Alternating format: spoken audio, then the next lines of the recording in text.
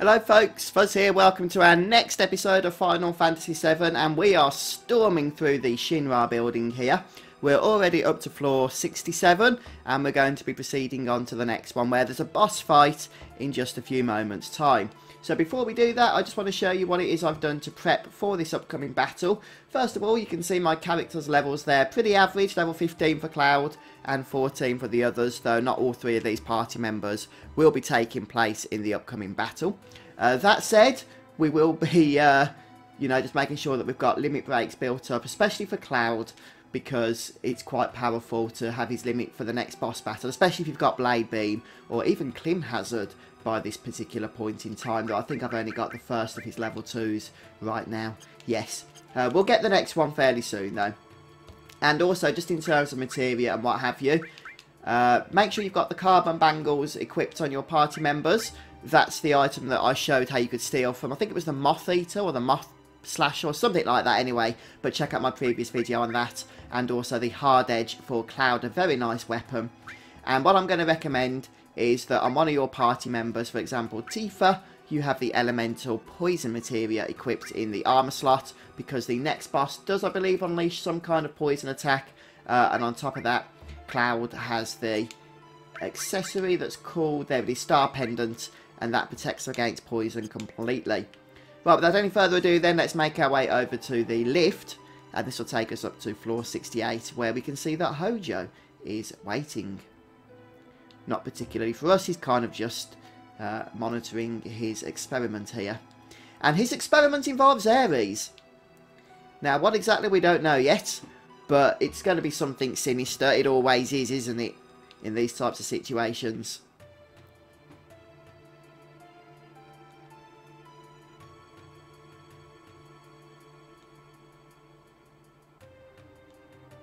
Yes, I'm sure that's going to be a real incentive for Cloud and his party not to blow Hojo to smithereens.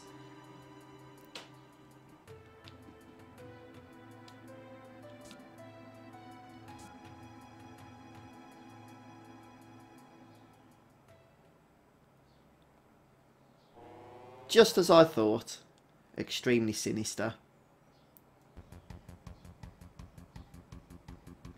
Now, I dread to think what Hojo's plan is with Ares here, but let's not wait to find out.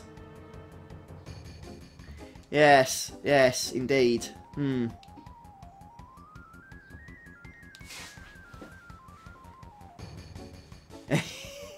This guy is sick!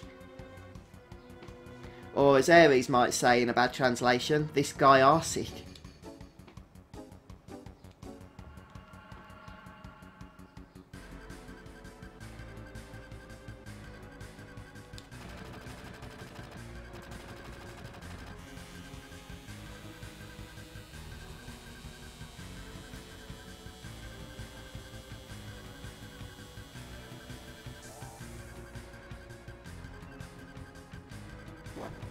Well, that seemed to do the trick.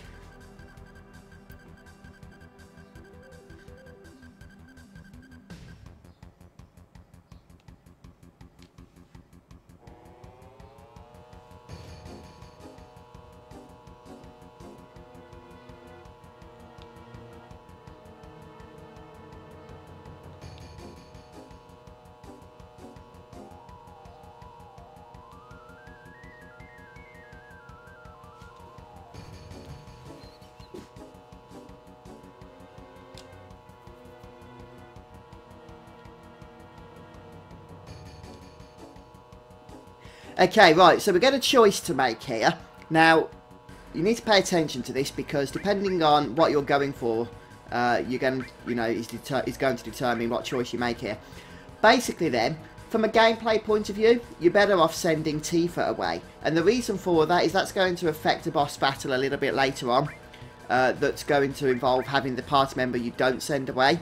So we want Barrett in that boss battle.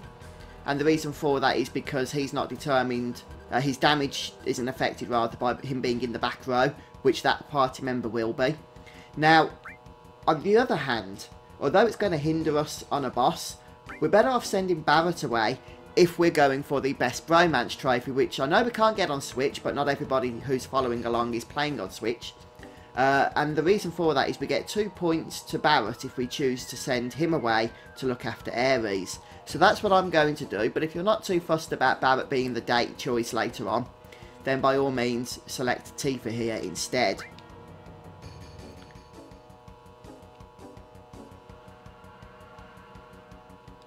And here we get to go ahead and name Red 13. So we can pretty much call him whatever we want. And seeing as how his name does get referenced quite regularly throughout the game, it can be quite humorous to choose something other than the default Red 13 here. Something like Good Dog or something, or whatever you want to go for. But I'm just going to select the standard default choice. And here we have our boss battle.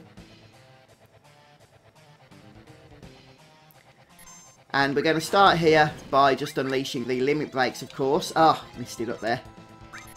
That's fine.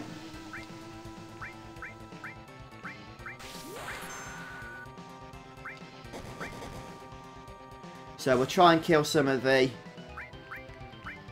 little guys as we catch them in AoE effects. But for main single target damage, we're going to go for the boss only. Now, the boss battle isn't particularly challenging, but obviously the ads can be a bit of a nuisance. The one thing to note about them though is they can be resurrected by the boss if you kill them. So that's why I'm suggesting that you focus most of your attacks on the actual boss itself, unless they can just easily get caught up, as I say, in the you know, the AoE effects of the all spell or limit breaks or whatever the case may be. So we've managed to get one down there. That's pretty much it anyway in terms of AoE. In fact, that's it in terms of the boss. So it only has 1,000 health. As long as you start the battle with your limit breaks, as I suggested, then it's not particularly challenging at all, really. And that's pretty much all there is to that one. So the talisman is your main reward for defeating that guy. And you'll note as well that there's a materia that's been left behind. That's also going to be a reward from the boss, but we can miss that, so make sure you don't forget to grab it.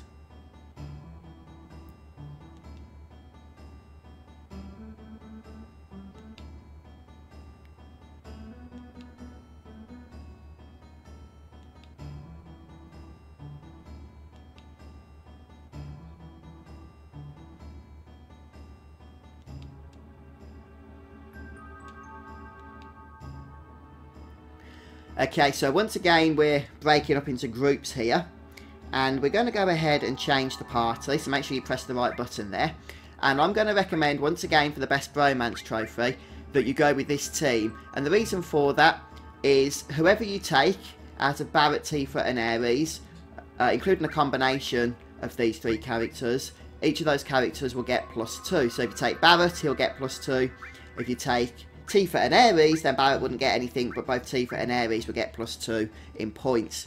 So in order to make sure that Barrett's going to stay in the lead, we're going to select Barrett and Red 13, since Red 13 doesn't adjust the points for anybody in either way whatsoever. Okay, so with that done, we'll go ahead. You can also access the menu as well if you want to just sort out materials and that other party members have, but I really can't be bothered with that right now. It's a lot of work to keep swapping them in and out of party, taking away equipment and stuff, and then putting them back, putting the party members you want back in, etc.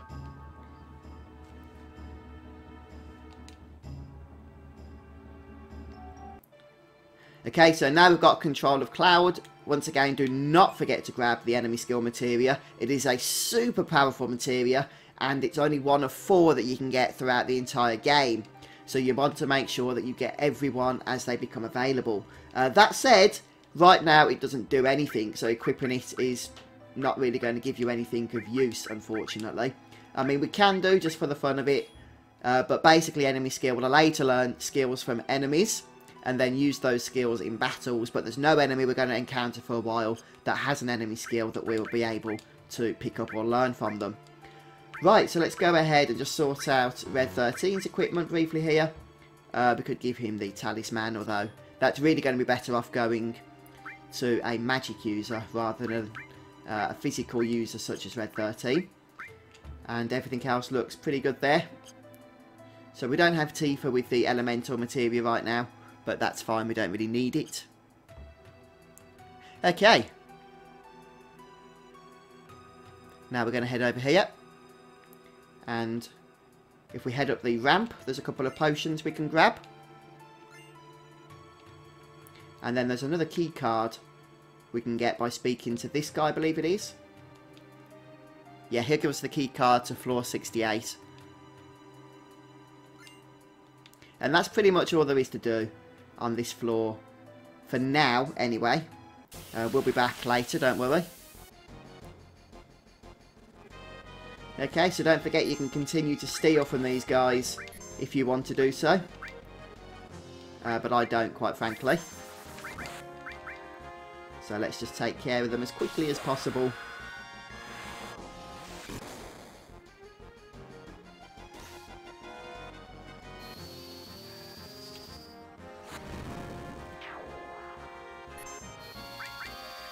Dum-de-dum.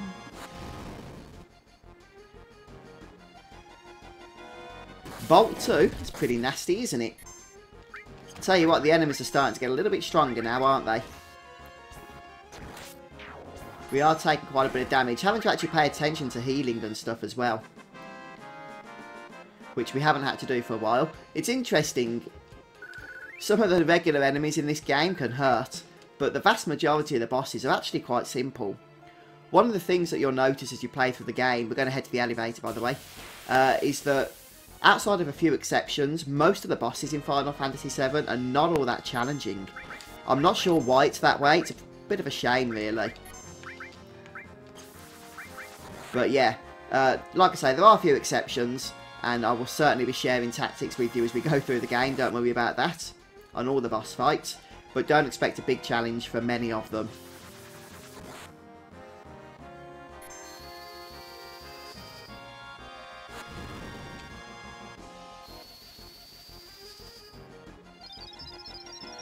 And as you can see, Restore All combination is really coming into its own now as well.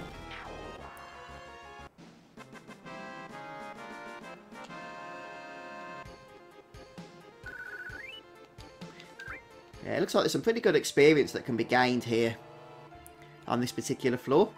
Right, so first of all then, we're going to go and save. And once we've done that, we're going to make our way back to the main elevator, or rather to the previous floor, not actually by the elevator.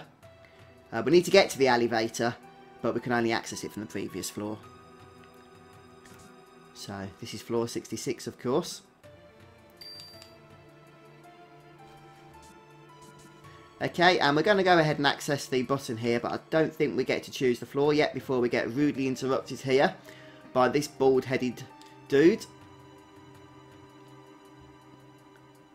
This kind and polite bald-headed dude,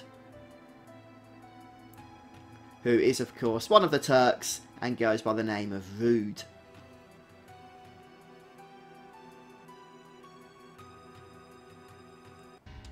So it looks like Reno is not present with them after our previous battle with him on the pillar. I'm sure you guys remember that. Looks like we've been well and truly caught here, doesn't it, red-handed? So might find ourselves in a spot of bother. And Tifa's been caught as well.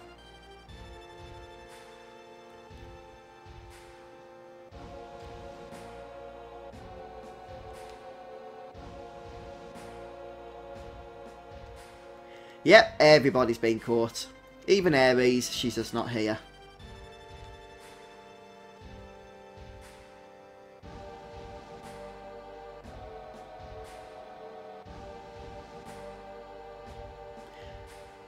Wow, we're getting exposition by President Shinra here regarding Ares.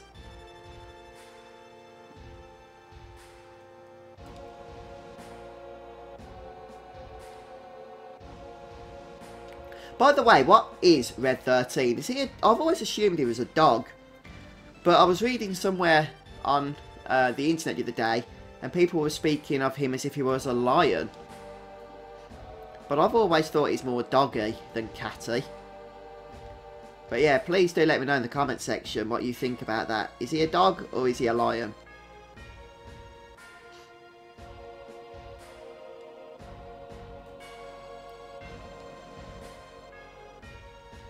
So Shinra are searching for this place known as the Promised Land, which the Cetra seem to have something to do with. And they want to go to the Promised Land because of Mako. It's always about Mako, isn't it? Mako means money for them. And apparently they believe that Ares is going to be able to lead the way for them.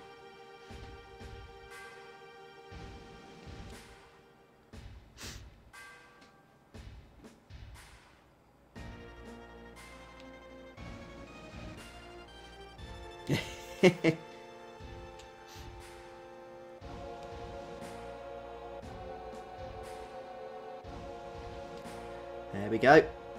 That just about brings us to the end of the bad guy shares all his evil plans with the protagonist's cliche.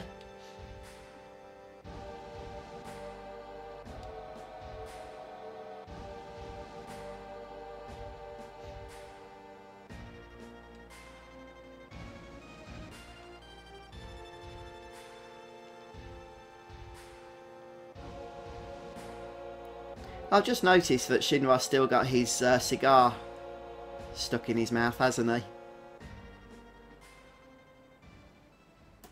Oh, that's pretty cool. Well, looks like we're in prison then right now. And we can speak to Tifa if we want to. There's a couple of things that we can do here. Now, if we want to, in order to get the best bromance trophy, now we're going to want to reduce Tifa's score here, although it's not really going to matter too much. But if you choose the leave it to me option, you get +1 point with Tifa. If you choose kind of hard, you lose 1 point with her. So that's what we'll choose. And now we're going to select another option here for more points. And if we choose to select I wonder how Ares is doing, then we'll give +3 points to Ares. If we choose to select how Barrett is doing, we'll give +3 to him. So let's go ahead and select that.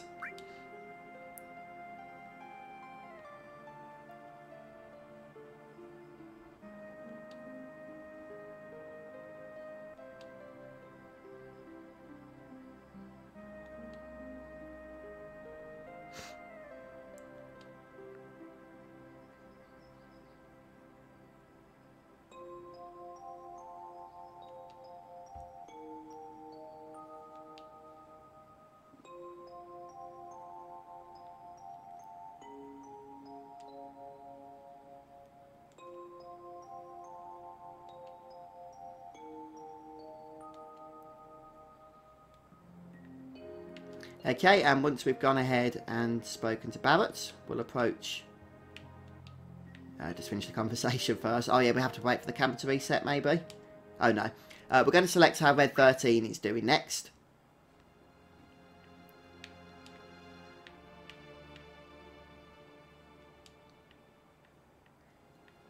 Okay, this is just the best way to make sure that Barrett gets as many points as possible compared to the ladies here. Okay, and now we're going to select how Ares is doing.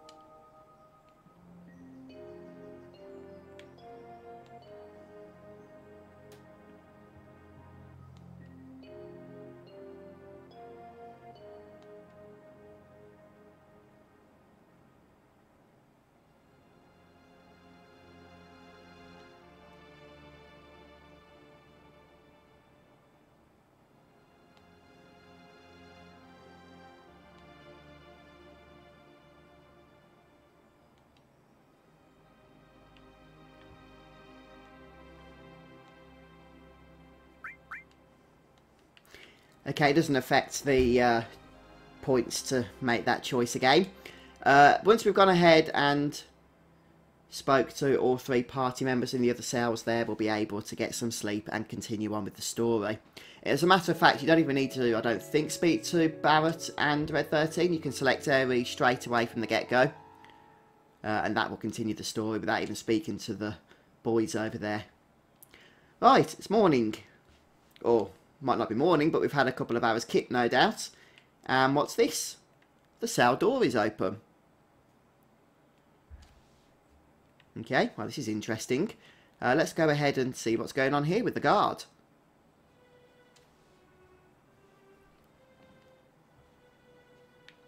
Yes. He's out for the count by the looks of it. So now we'll go and speak to Tifa.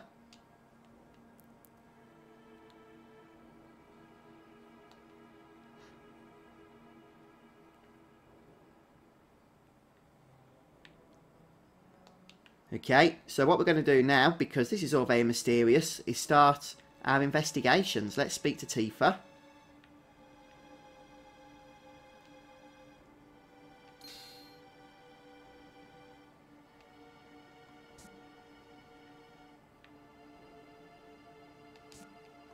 Okay, we're going to speak to our friends, let them out of their cages.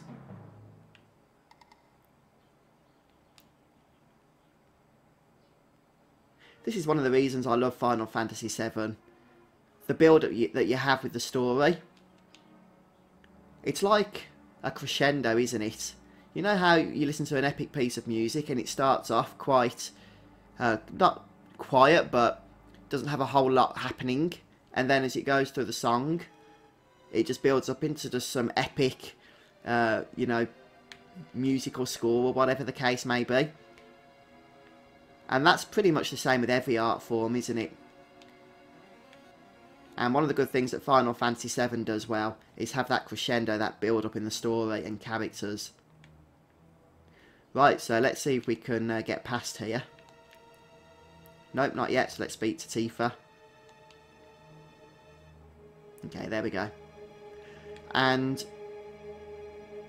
there's a lot of dead bodies around here, it seems. Along with some new enemy encounters.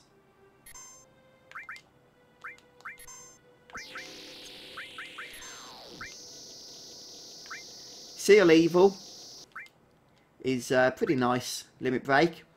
It actually freezes enemies in place, and for quite a decent amount of time too, compared to other paralysing effects that are in Final Fantasy VII.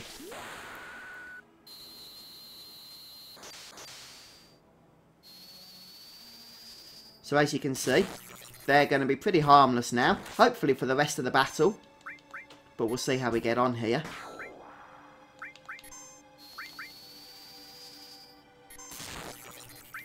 By the way, the good thing about Seal Evil, just as a heads up, it even works on a lot of bosses as well.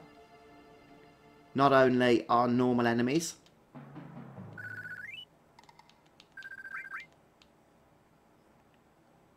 And look at this, a trail of blood. Well, I'm assuming it's blood. And yep, the cage where Genova was being held has been smashed open. Alright then guys, well the save point is still in place, so let's take this opportunity to take a bit of a break. And thanks ever so much for all of you that have stopped by and joined me today. I hope you've enjoyed the episode. We'll continue on our investigations of whatever the heck is going on here. Something obviously to do with Genova, but I don't think this was in Shinra's plans, was it? But we'll, as I say, continue on with this next time. Find out exactly what's going on, get to the bottom of it all. Alright folks, have a fantastic day. I'll see you soon. Take care.